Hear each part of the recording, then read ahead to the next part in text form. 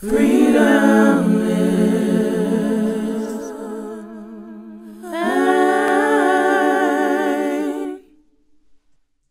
Hi guys, I'm Faida and welcome to Freedom is Mine. Now before we get into the nitty gritty, let's kick off this video with a quick test. Here is a picture of the popular K-pop group Twice. Of their 9 members, 6 are South Korean, 2 are Japanese and 1 hails from Taiwan. Can you tell me who is from where?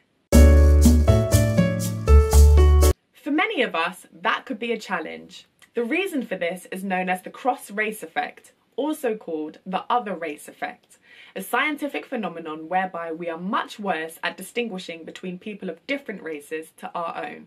A famous example was when news reporter Sam Rubin mistook Samuel L. Jackson for Lawrence Fishburne on live television, asking him a question about his recent Super Bowl commercial. Did you get a lot of reaction to that Super Bowl commercial? What Super Bowl commercial? Oh, you know what? I've been my mistake. You know what? See, you're as crazy as the people on Twitter. Right. I'm not Lawrence Fishburne.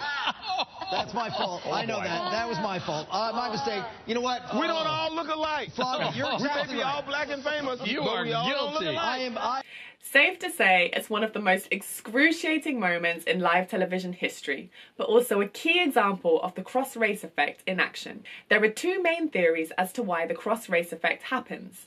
The first is that we're better able to distinguish between people from races that we have the most direct contact with, which is usually our own. In other words, the more time you spend interacting with people from a particular race, the better able you are to distinguish between them. Different races also have different physiognomic variability. For example, there's a lot of variation in hair colour between Caucasians, but less variation in skin tone. By contrast, there's lots of variation in skin tone between black people, but less variation in hair colour. How we learn to recognise people has a lot to do with the variations that we look for among that racial category. The second theory is that people are less prone to code faces of people from different ethnicities. We pay less attention to their individual features than we do for people of our own race. We perceive immediately that they are different from us and that they are from a particular race, but we effectively tune out the fine details of their characteristics. This is partly the psychological effect of how we respond to in-groups and out-groups. An in-group is a group that we personally identify as a member of. For example, we may more readily connect with, relate to, and humanise people of our own race.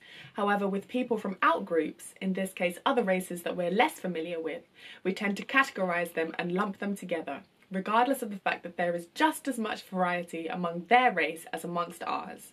Incidentally, it's completely wrong to suggest that some races are more homogenous than others. There is proven to be significant physiognomic variation among people of all races. Contrary to what you might think, the cross-race effect is not inherently racist. Racial attitudes do not determine how apt a person is at distinguishing people of other races. For example, a white slave trader in the 1800s may have been very adept at distinguishing between black faces because he spent so much time around enslaved Africans. That doesn't exempt him from being considered a racist. Many of you may have struggled to differentiate between the members of the K-pop group in our initial test, but that does not by default make you a racist either. The cross-race effect does become highly problematic though when it comes to using eyewitness accounts to convict criminals. History has shown that hundreds of people have been wrongly convicted of crimes and sometimes executed due to being misidentified because of the cross-race effect.